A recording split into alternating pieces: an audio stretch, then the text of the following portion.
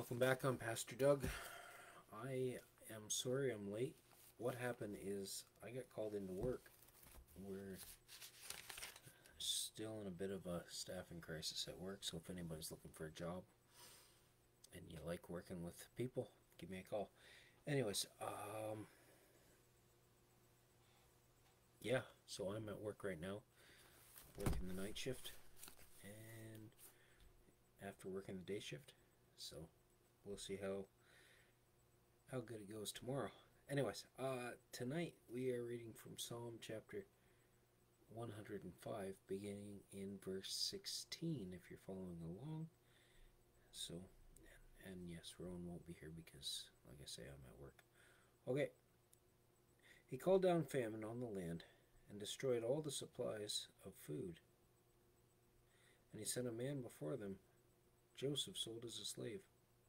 They bruised his feet with shackles, his neck was put in irons, till what he foretold came to pass, till the word of the Lord proved him true. The king sent and released him, the ruler of peoples set him free. He made him master of his household, ruler over all he possessed, to instruct his princes to be pleased, and to teach his elders wisdom.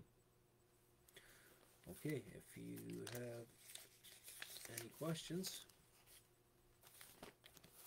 please write them in the comments and we will address them tomorrow.